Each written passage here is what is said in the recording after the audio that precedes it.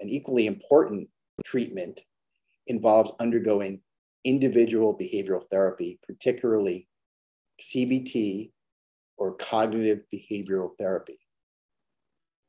So what is CBT? CBT is aimed at changing a person's current way of non-productive thinking and behavior, a change that is often transformative, and it produces improvement in both outlook and mood. And it is typically provided by a psychologist with special training in this particular methodology, and is backed by evidence of its effectiveness in children and adolescents, particularly for anxiety and depressive disorders. And it generally involves 8 to 12 sessions that's divided into exploring the person's cognitive thoughts and behavior.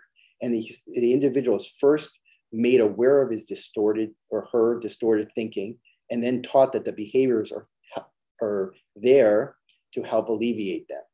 And Sam's distorted thoughts in particular included believing that he was always being scrutinized or being looked at and was the center of attention when he entered a social situation. He believed that the other individuals in the social situation were always judging him negatively. And then when Sam went to CBT, the therapist specifically asked, what is the evidence you have to support these automatic thoughts? And what he learned was that these cognitive distortions he was having was called catastrophizing. His also therapy sessions included learning about graded desensitization, which meant he would gradually go, and which involved him going to different social situations with increasing anxiety potential. He initially went to a coffee shop by himself and then rated his anxiety. Several days later, he went to a small party where he knew everyone and then again rated his anxiety. After several weeks, he attended a large social gathering where he knew absolutely no one and again rated his anxiety. And the goal of this behavioral therapy was to expose Sam in a stepwise progression to gradually more unfamiliar and larger settings to decrease his anxiety symptoms. And so Sam underwent CBT, was started on sertraline or Zoloft with the addition of clonazepam to be used as needed if he experienced a panic attack. He also was given Inderall to be used before performance situations, such as giving a presentation or taking a test. He initially found the sertraline to be sedating, but after several weeks experienced no side effects from the medications. He did not like alcohol, so it's easy for him not to have to worry about drinking while on the medications. And he found the combination of the medication and cognitive behavioral therapy particularly effective for his test-taking anxiety, doing oral presentations, and standardized examinations. And since Sam was dyslexic, his test-taking was exacerbated. And during these times, he especially found it quite helpful to practice mindfulness based on ancient Buddhist concept, which was very helpful in diminishing his anxiety. And what is mindfulness? Mindfulness can be promoted by meditation, but it's important to know it's not synonymous with meditation. And mindfulness is achieved through a variety of activities, including, but not limited to, yoga, Tai Chi, and meditation.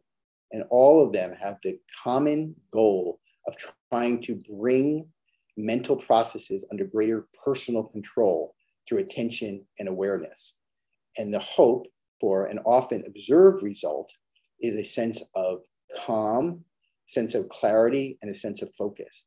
And this is not only anecdotal, there is clinical evidence that mindfulness decreases anxiety and increases a sense of positivity.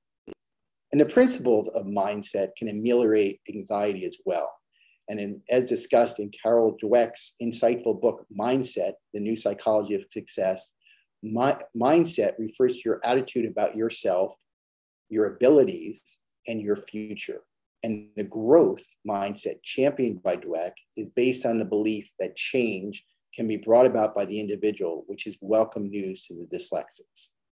And if you harbor the belief that change is possible and that effort translates into positive change, then if you work on improving a quality or characteristic, your effort will eventually pay off.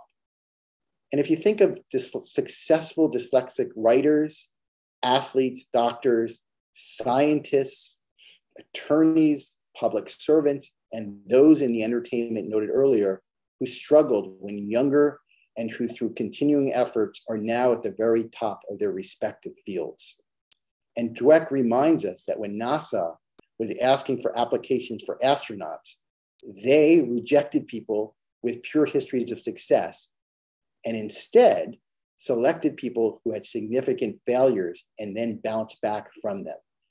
And this dyslexic are all too familiar with failure, have developed this sense of growth mindset and have succeeded.